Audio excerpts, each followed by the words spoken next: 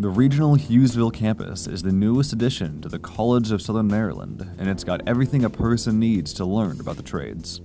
Carpentry, electrical work, HVAC, plumbing, and welding are among the resources offered by the new campus.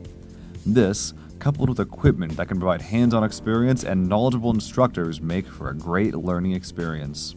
The campus, opened in 2017, has even received a bit of attention from the Lieutenant Governor and Maryland Higher Education Commission Secretary Fielder, who recently met with CSM President Dr. Maureen Murphy.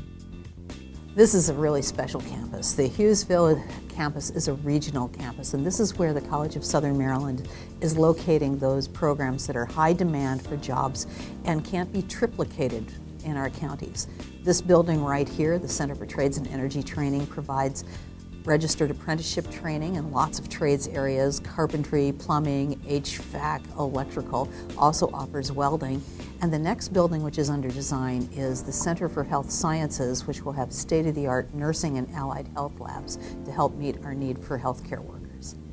Maryland needs more trained workers, and CSM is looking to provide exactly that with the regional Hughesville campus, where students are already reaping the benefits. The Hughesville campus is awesome. It's convenient to me because I work 20 minutes from here, so it's easy for me to, from here, leave to go to work, you know. So I would definitely recommend this program to anyone out there that's looking for a career change and looking for something to do.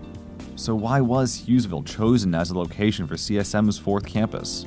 This location is also theoretically going to be a transportation hub. Once we can connect all of the roads here, we will be able to connect the public transportation, the bus routes, from all three counties.